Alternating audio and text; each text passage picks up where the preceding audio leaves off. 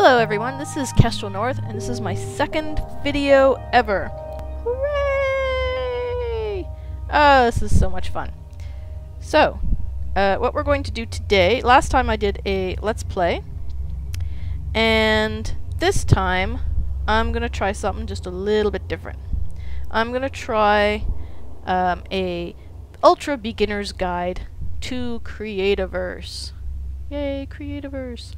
We're going to start from the very beginning, right up to creating a new world. So, these worlds are server-side. You enter a name, obviously. I'm going to make Kestrel's... no, not YouTube. I'm going to call it Kestrel's...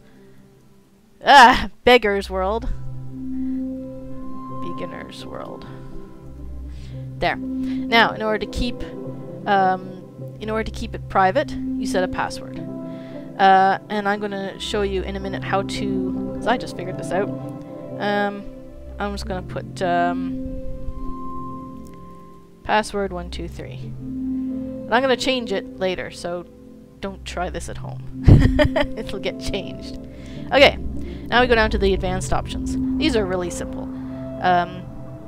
I'm not entirely sure actually what visitor means, but you can disable PvP, which I'm going to do, because I'm a weenie.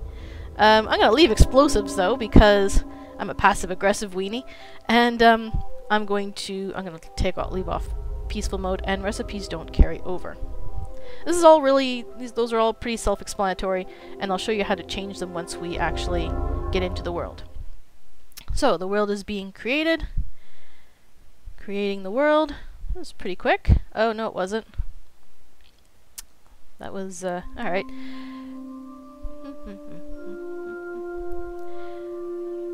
This game is pretty easy to begin with, actually. Much easier than Minecraft, where you could conceivably find yourself spawned right in the middle of a frickin' dungeon.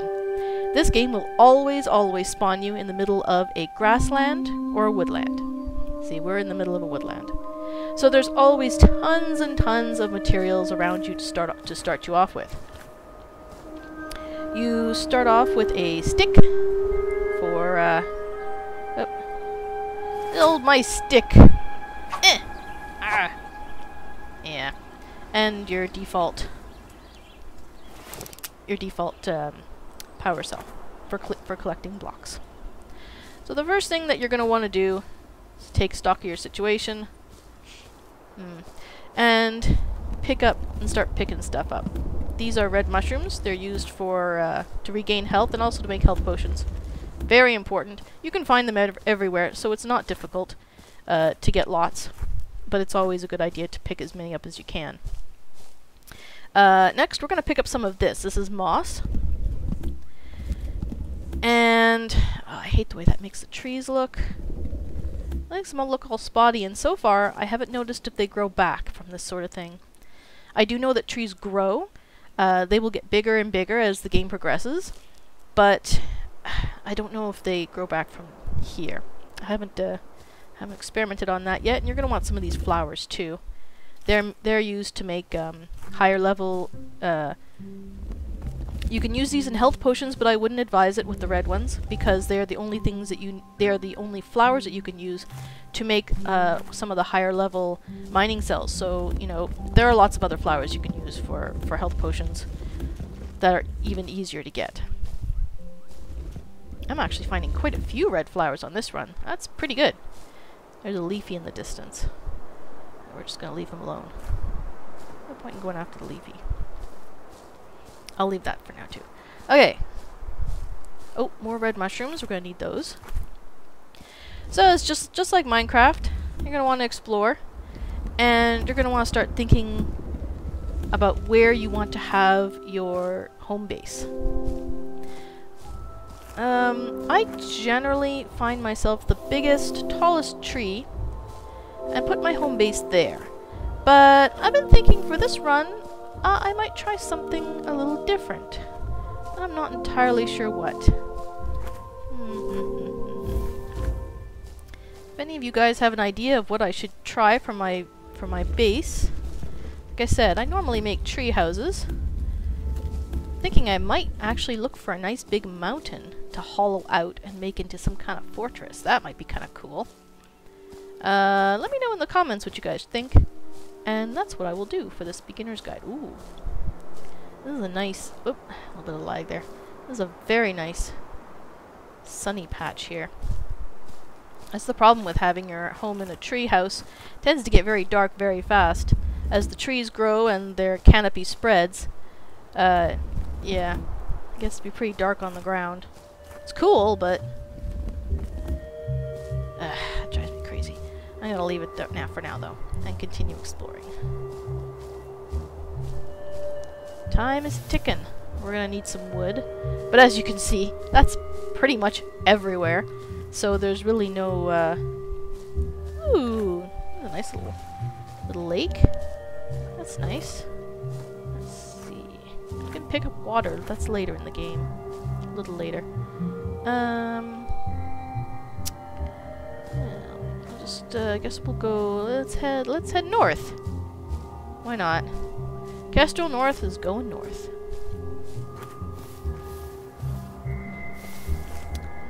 I should probably start thinking about upgrading our power cell and our weapon. Oh, all we need for this are vines, which I'm facing right now, and some wood. So, you know what? Let's do that right now. Just pick up some vines. Oh, now we can make a thatched wall too. That is how you get, that is one way, sorry, to get more, and now a wood wall. This is one way to get more recipes, by collecting different kinds of blocks. And you'd be surprised at like, you may have collected 3 or 4 different kinds of wood and think, well, you know, here's another kind, and I don't really need it. But if you collect it, just one, you might actually unlock some more recipes. So it's important to try collecting all sorts of different kinds of blocks. I see a cave. I'm not going to go in there right now, though. There's no point. I don't have the right tools for it, so we're just going to ignore that cave. I got some vines. I have a little bit of wood, but heck, we can... Ooh! Lettuce! This is useless right now. Don't eat it, though. You can use it for later, when we start farming. That's at the obsidian tier. We're still going north. So far, though, looks like we're coming into some grassland. This is nice. The biome will always be on the top right. So you never have to guess where you are. And there are obviously, you know, some things are prevalent to some biomes, so it's always nice to know exactly what biome you are in. Let's get some more of these, because we're gonna need them. There we go, and I should really get myself some more wood. Let's just pop back into the, woodland. Now we're in a forest. I don't know the difference between a forest and a woodland, to be perfectly honest. If anyone knows, they seem kind of the same to me. Maybe one is denser than the other, I don't know. I am totally going to destroy some of these trees, though, so I can harvest their sweet, sweet wood. Oh! What's keeping me from jumping? This is... Nope. This is... There we go. That was it. Alright. Let's go up to the canopy. Find some more flowers up there. Up. And... more vines. Vines are always good. I'm going to show you later on. We're going to turn them into twine, which is used in all sorts of recipes. Up. You could just tell by looking just how much effort it would take to completely chop this tree down. I would recommend that if you want a large parcel of land, find a grassland, unless you have a lot of time on your hands. Because clearing out a forest, it's not like in Minecraft, and to be perfectly honest, I don't think you can set the trees on fire. I'm not going to try it. Oh, here's some yellow flowers. You can definitely use those. Now we're getting up into the tree line. Up, there we go. Man. I suck. It's just like real life. Too short. There we go. Okay, and oh! Here's a little Leafy sleeping in the trees. Aww, that's so cute. Okay. canopy is a super cool place. Some more flowers. Oop. Can get a good lay of the land. And you could probably run from, whoops! Oh! Oop, wee! Could definitely go from one tree to another. You could practically travel an entire forest just by walking along the canopy. I don't think I can make that. I'm not gonna try. I'm just gonna hop a little higher up. Oop. It's now 12 p.m. game time, and the sun will set, ooh, somewhere around 6 or 7. It's probably a good time to start looking for some place to hole up. You can hole up anywhere, though. Anywhere. This video is only going to be one day. Ah, there's some more vines. I got a bunch of flowers. Probably, and I have a whole bunch of, I got some wood too, so let's create our first weapon. We're gonna create a wood, no, we're not gonna create a wood sword. Yes, we are, because you may have noticed that it looks like you need birch. If you look down in the corner there, those two little arrows, that means that you can use any type of wood, or more than one type of wood. See down over here? So I can actually scroll through these: elder wood, ashen wood, cragwood. You could use logs, you could use shorewood, wildwood, any kind of wood here to make your wooden sword. Ta-da! And now I can make stone swords. Well, I have the recipe. Can't actually make it. Oh! Oh, no. So for wood mining cells, I need... Oh! Oh, there you go. I got confused too. I thought I needed brown mushrooms, but the red mushrooms work as well, so we may as well make... There we go! And now you can see by doing that, we have a whole bunch of new recipes. I'm also going to make some potions. Crap, did I just make those with my red flowers? I hope not. I did. Darn it! Here I've been talking and yammering away saying, don't use those, but then I went ahead and used them anyway. Fabulous! Oh well. I guess I can always find more. So, now we have our nice wood sword. Take that. And our improved mining cell, which means now we can suck up some stone. Oh, there's some more flowers. I'll just go after those. There we go. We won't be... Whoa! That was quite a large jump. I think the jumping mechanism might be just a bit bugged. If you're just starting this game out, you're definitely going to want to wander around a bit, get used to the controls. As I've mentioned before, they are soupy, they are squishy, they are squashy. And it's definitely going to take a little while to get used to. And every now and then, you get a bit of a bug and you just get launched in the air. This huge jump. Very entertaining. It's not killed me yet, at least, so that's good.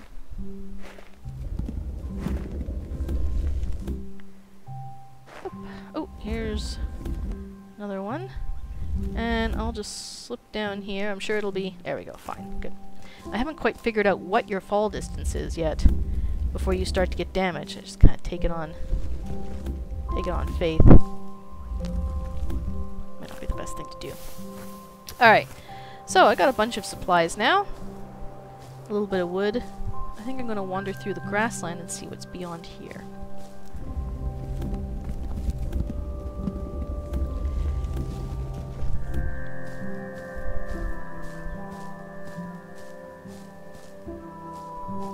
I don't know if you look down at our wooden power cell, you can see that it's slowly losing its durability. Just to keep it... oh, I still have... No, I think I picked those afterwards. I'm gonna take it off, because I don't need it just yet. Whee! Oh, here's another good example. I don't... Oh, shoot. Hang on. Oops. Yes! Suck up some mud, and now I can make adobe walls. I'm just gonna get rid of that mud, though, because I don't really need it right now. There we go. And I'm gonna take... what the heck, I'll leave it on. They're not too hard to make. Oh, this is actually a really lovely little area here. Got a little waterfall and everything. That's pretty. More waterfalls. Ooh, this is really kind of nice. I wonder if you can slide down them. I haven't tried that yet. Whee! No. No, can't actually slide. That's kind of disappointing. Could have definitely made myself a cool water slide.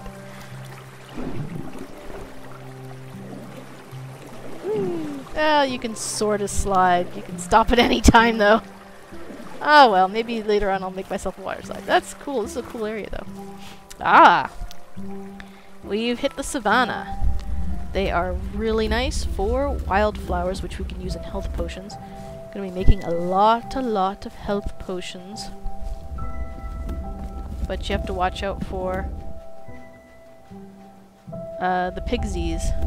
These little guys here are fine. They're cute though, aren't they?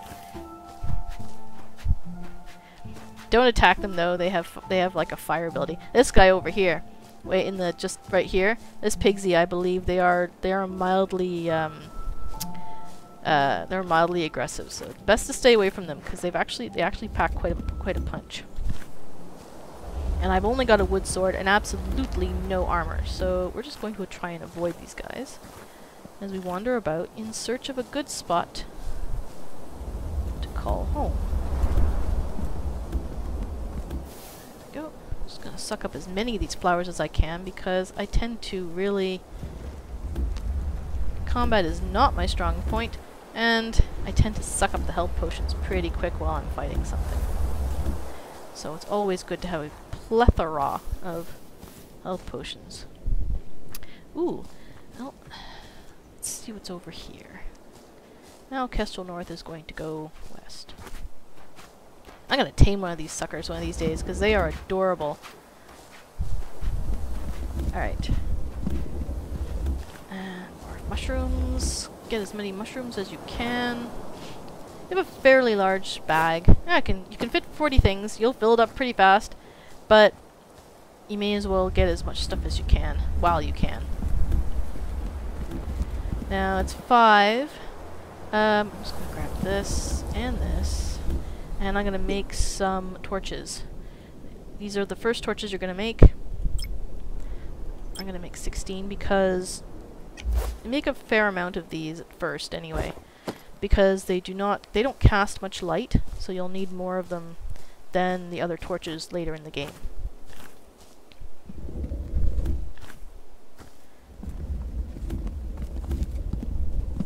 One thing I like to have in my first thing is a door.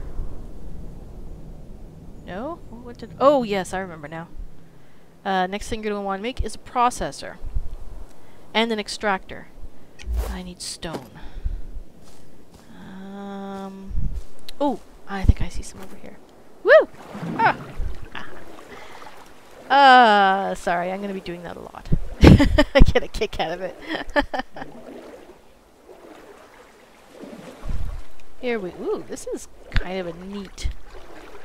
It's kind of a neat area here.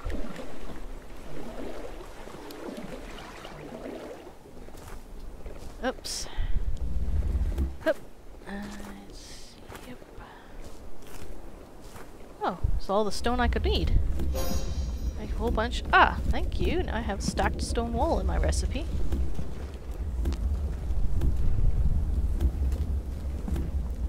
Get a nice big batch of stone, and we can make our first processor, which once it gets dark enough, I will show you what it does. Let's go over here. Find a place to hole up for the night, and then I think I will end this video on that note. But don't worry, I will be making more. I know you're worried about it. This is actually kind of a cool little area up here. Whee, yep. Hi-yo. Got a nice view. Oh, I think that's a desert over there. Oh, I'm gonna check that out later. Not right now. It's not really a safe time right now, but definitely later. Desert is one of the biomes I have not found yet. Like just a plain, that's savanna over there. I've seen a bunch of those, but I don't think I've seen just a plain desert yet. That would be very handy. Alright, now it's starting to get dark, so we're gonna find a little place to hole up in. And, I think we'll literally just find a little... you know what? This tree is calling to me. I'm gonna hole up in the tree today. I'm going to... just make myself a little door here. Or at least... just hole up in the door. This tree's not really big enough to do much else with, but it will do for now. I'll just hollow it out a bit so that I have some space to do a few things. Let me know in the comments if you think that I should make my home base a tree house, or find a mountain range and try that. There's our moss, and since it's getting dark now, I'm going to close this up. I don't have a door yet, but once I manage to make one, I'll just open this out a bit more so we have a bit more space. Whoops! Oh, and put that back. This is a very small tree. Nope. Can I go? Nope, I can't go that way. Can't go that way. Wow, this is a very small tree. But before I go, I will just show you. Here's a processor. It takes wood, stone, and some vines. Craft that, and you get a ton of recipes, including my door and the forge, which we will make later. That requires bedrock, which requires the next the stone mining cell. So it goes on like that. But I have my processor, which I'm going to put right here. And it has a really cool little animation. It's really neat. So you press the F button to interact, and now you can make a ton of things. I can turn this lettuce into seeds, which I'm going to do before I eat it, by accident. And... come on. Takes some time to make stuff. There we go. And then I can make wood slabs with the wood, stone and stone rods with the stone. This can be made for yellow pigment. This is red pigment. This is crushed leaves, shredded leaves, in order to make. Now you can make twine, more shredded leaves. So there we go. It is now nighttime, and I'm going to end this video on this note. I will be making more beginner's guide videos next time. Oh, there was one more thing I wanted to mention that I just learned today. Oh, so you all saw when I so basically everyone who sees this video knows my password. In order to get onto somebody else's world, what you basically need is their password and the name of their world, and then you can just pop in. So in order to change that, you press the escape button to bring up the game menu, and you can edit it over here. And here I can edit the name of my world, description, there's the password, and I can even change the advanced options from here too. So, and you can also change the photograph of what you see every time. Sorry, the thumbnail, that's what I meant to say. Which is very cool. Okay, and that's it for this video. This is Kestrel North, signing off. Bye-bye!